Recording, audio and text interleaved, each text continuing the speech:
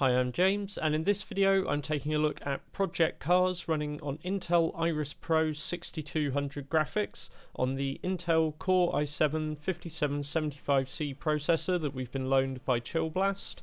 And we are running the game at 1366 by 768, and I've made a few tweaks to the detail settings as well. The game defaulted to high texture detail and had some anti-aliasing enabled. I've disabled those to help boost frame rates a little bit.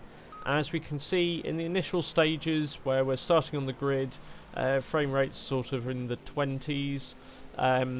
As we start to go past some cars, these raise, and really the primary differentiator of performance seems to be the number of cars on the screen at any one time. As we work our way through the grid, we start getting up now into the 40s. But I have to say, and I was only playing this on Novice with a controller, not any of the higher difficulty levels with the steering wheel, but even when it was sort of mid-20s, the game was still controllable in those opening stages. Obviously without some of the driver aids on you might struggle a bit more, but just getting started in this I didn't really notice it as an issue.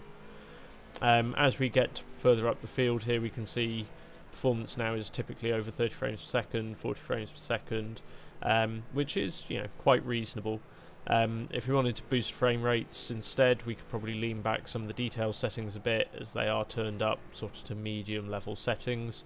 But overall it's going to be a playable experience, which is nice for, you know, what is basically an integrated graphics solution to be getting to that level.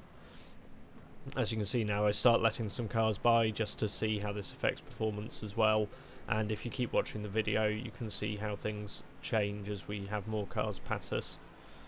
Anyway, I hope you found this video useful, and be sure to check out the other content on the channel, and if you want to stay in touch with what we're doing, hit the subscribe button. Thanks for watching.